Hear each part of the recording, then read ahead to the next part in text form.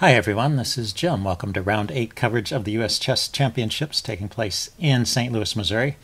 For Round 8, I thought most of the interesting action took place on the women's side, so we'll focus on that one today.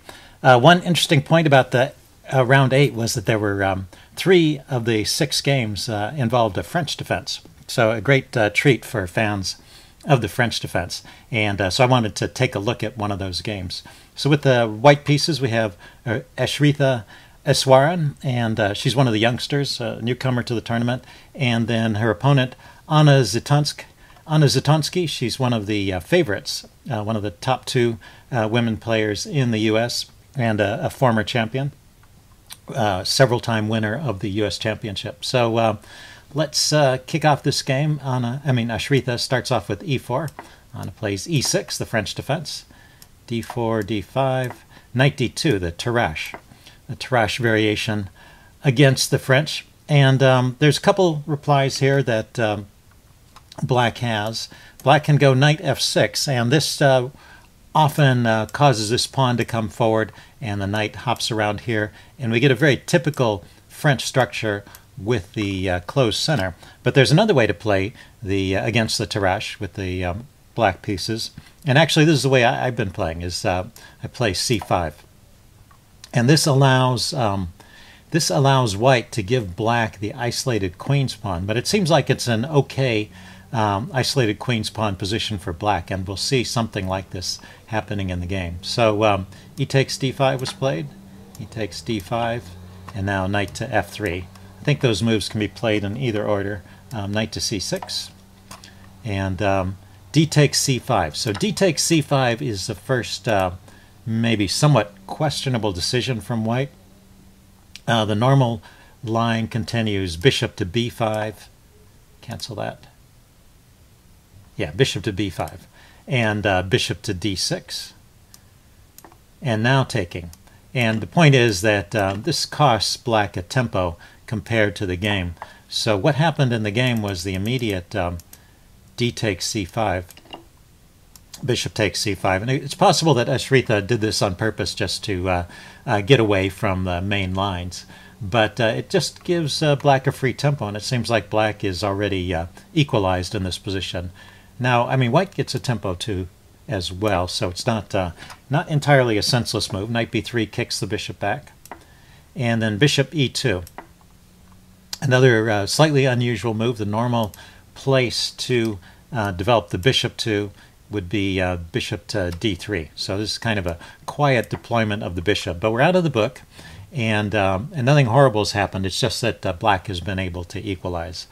So the game continues, knight f6, and I think a pretty logical play for the next stretch of moves here.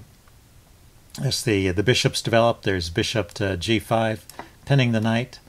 There's rook to e8, getting the rook on an open file. c3 here. This is a good move against an isolated queen's pawn, just preventing it from coming forward. So it's part of the strategy black has against the isolated queen's pawn, is to restrain it, blockade it, and then destroy it. That's the Nimzovich formula. So we see the restraint being applied here. h6, kicking the bishop, and bishop drops back. And now black develops her bishop. h3, kicking the bishop, and the bishop drops back. So all pretty standard. Now white gets a chance to activate this knight, knight to d4, and exchange off one of the pieces. So this trade occurs. And it could be that, knight takes. Knight takes was played here instead of queen takes. Queen takes, of course, not a good move because the rook is there. It could be that Ashritha would have been happy with the draw here. So, she's trying to trade off pieces and get to a position which is solid and holdable. Because she is facing a much stronger player. There's a 200-point rating gap. So, she's not playing the most challenging moves here, but playing solidly. It shouldn't get her into too much trouble playing like this. So, but seeing this, Anna Zatonskih starts playing a little more aggressively here, grabbing some space, first of all, with g5, kicking this bishop back. Bishop drops back to g3, and then knight to e4.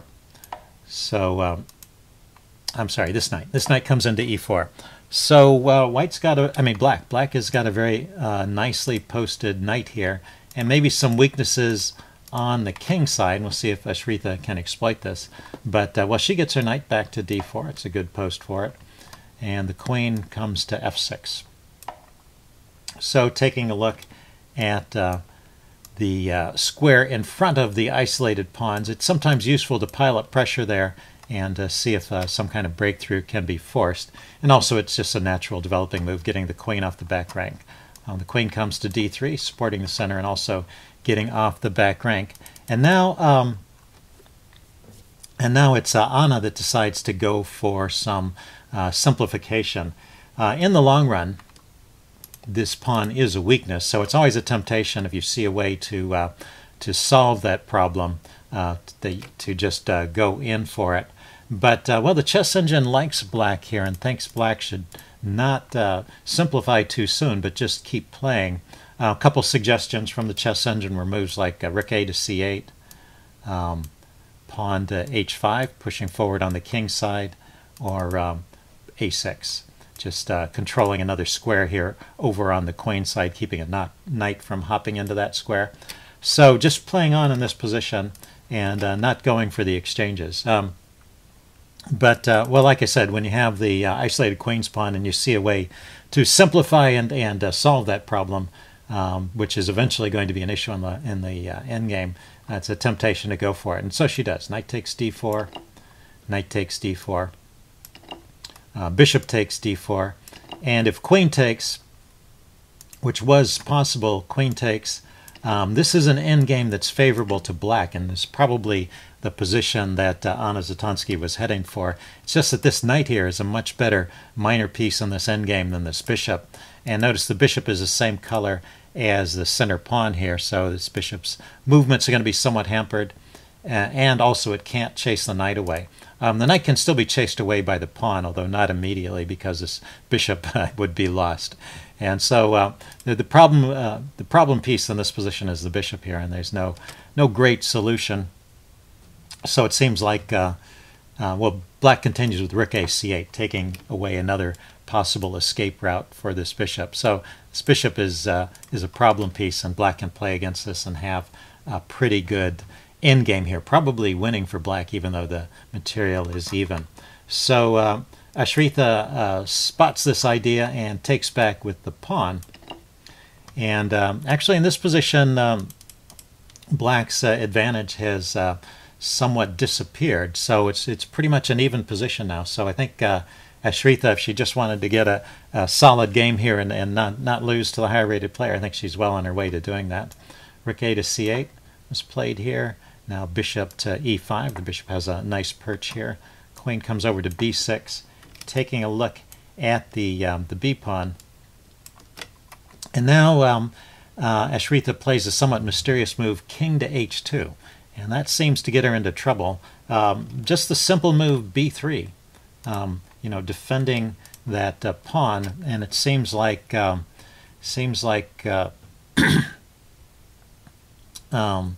white is okay here. There's nothing horrible going on. Actually, I spotted the idea with king h2. The idea with king h2 is to be able to play f3 and not have to worry about this pin along this diagonal here would undefend the bishop. So king h2, getting away from the pin, is probably the idea. But well, there was still time to play b3. So king h2 was maybe a bit hasty. Okay, so but that was played, and so Anna grabs the pawn, and then now f3. That was the idea, just being able to chase the knight away. But f3, it turns out, is a big blunder, and there's an amazing tactical move from Anna Zatonskih here. She spots the idea, and so if you want to pause the video here and see if you can find the move that black has in this position.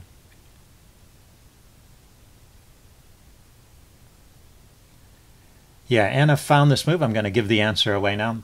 She played the really great move, rook takes e5, and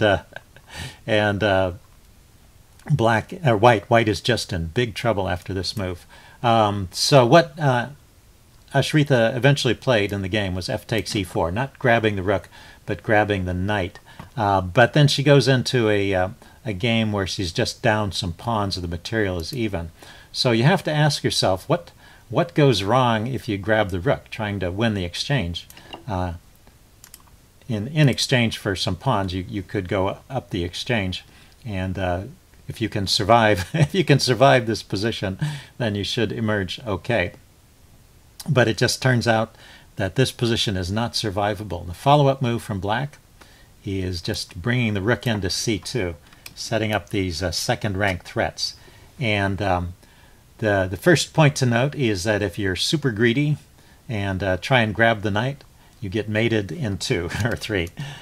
Pawn takes knight, then you have rook takes pawn, driving the king to the back rank, rook to h2, check, king goes to g1, and then queen comes to g2, mate. So there's just a simple mate in 2 waiting for you there. So you can't take the knight. But how about if you defend the pawn? Say rook to g1, defending the pawn. And well, here's a good spot too. Can you find the best move for black in this position?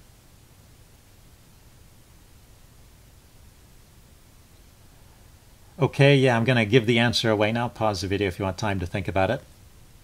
There is queen takes e5 check here, and this leads to a forced mate. The simplest line is if the king moves, then knight to f2 is mate.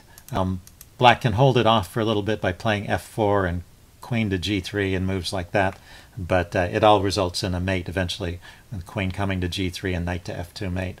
So that is not playable either. The best line after rook to c2 is actually queen takes c2, and then after this exchange, white is giving up the queen in exchange for a rook and a piece. So you might think it's possible to save this position. White has a queen and a pawn, I guess, against the 2 rooks. Let's count the pawns. 1, 2, 3, 4, 5. 1, 2, 3, 4, 5, 6. Yeah, queen and a pawn against the 2 rooks. But this passed pawn is too strong, and black is winning here. So that wouldn't help either. So if we go back to the game, you just can't take that rook. But taking the knight also loses. F takes e4 was played. Now d takes e4, hitting the queen. So no time to grab the rook. Queen goes to g3 to defend over here against the rook coming to c2. And now I'll just kind of step through the rest of this. Let's see, the rook went to d5, but it's just a winning, well, there's still heavy pieces on the board, so it's not an endgame, but black is just winning because of the extra pawns, and this pawn is a weak pawn, so I think black is going to go up 2 pawns. So let's step through the game, get to the finish. Okay, there's a trade of pawns there, the d pawn for the b pawn. Yeah, black does, but after that trade, black is just 2 pawns up. And there was just nothing Ashritha could do about it to reverse the tide. So after some exchanges, we eventually get into an endgame. Oh, that queen going back and forth with the check, that was to reach the time control. We're now to move 40. And then we go into this queen and pawn endgame where black is 2 pawns up. And of course, Anna wanted a little bit of time to be able to calculate this position before going for it, because with queen still on the board, you always have to be worried about drawing ideas with perpetual checks. So she just wanted to make sure it was safe, so she bought herself a little bit of time, got to the time control, and then went for this position where, after a few more moves, right here, this queen move here, typical way to get out of a queen and pawn ending is to produce a fork like this and exchange down to a winning king and pawn endgame. And after this move, then Ashritha resigned because this outside passed pawn is just going to win for black. Actually, it looks like this pawn move here prevents white from even coming over and stopping these pawns. So this king is going to be out of play, giving black's king time to come over and win with these pawns as well. So different ways for black to win here. So there was one other game. I just wanted to show the ending of it. But anyway, I wanted to say, yeah, nice win for Anna Zatonskih, and she joins the leaders with that win. So the next game is Carissa Yip versus Sabina Foyzer, and this was also a French defense. So let's show this game here. At this point, what's been going on? Oh, queen takes. Let's back up here. Wanted to look at this position here. Queen to b5, b4, rook a to d8. And now there is... oh, yeah. This position is okay. So Carissa Yip with the white pieces has been holding her own here. And it seems like this position is about equal. White has an extra pawn here, but black has active pieces. And so it seems like this is okay for white. But her next move is a mistake. She plays rook a to d1. And so if you want to pause the video here and see if you can figure out the problem with that move and what's the idea that black has here.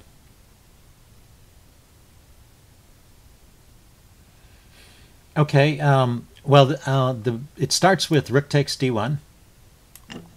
And so rook takes back. There are other ways to take, but they all lead to various problems. And then bishop to b6 is the main idea, setting up this pin on the knight. And it just turns out this pin is a really horrible one. It's just no way to get out of it. And rook to e1 was tried. And now queen to d3, just piling up on the pinned piece, forcing king to f2. So now all the pieces are involved defending that knight, but now black gets to start mopping up some pawns.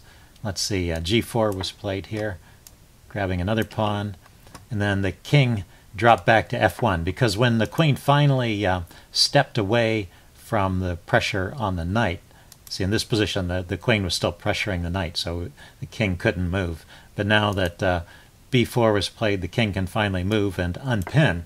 And so maybe for a second Carissa was breathing a sigh of relief, but there's a killer move here. There's multiple winning moves, but there's one killer move here that finishes the game most efficiently. So one more move, and then Carissa resigns. So see if you can find the move for black in this position. Okay, I'm going to give the answer away now. Pause the video if you want time to think about it. It's the killer move. Queen takes e1 check, and Carissa just resigned. Of course, the problem is if king takes queen, then rook takes knight check wins the queen. So after queen takes rook, bishop takes. Black is just a piece up in an endgame with an outside pass pawn. And a simple win. So Carissa just resigned at this point, and a nice win for Sabina Foyzer. So, well, let's take a look at the standings after that. But I did mention there were three. The French defense featured in 3 of the games in this round, and all 3 games ended up being wins for black. So, so for fans of the French defense, this was a good round. Anyway, with that win, Anna Zatonskih joined the leaders. She's 6 out of 8, along with Nazi Paikidze and Tatev Abrahamyan, both of whom are having great tournaments. And Irina Krush is just half a point behind at 5.5. So with, let's see, 8 out of 11. 3 more rounds to go. Those are the primary contenders, but you can see there's quite a lot of competition for the top slot there still. On the men's side, let's see, we have, oh, Hikaru Nakamura won again. So he's got 2 wins in a row, and it seems like he's making a run for the title, which is nice to see. He was had kind of a slow start, but now after 8 rounds, he's just a half point off the lead. He got 2 wins in a row, so he's up to 5.5. And the 2 winners, Wesley Slow and Caruana Fabiano, at 6 points. And half point behind, we have Hikaru Nakamura and Ray Robson. So once again, we have 4 people in good spots to contend for the top position in the next 3 games. So stay tuned, and I will see you soon. Bye.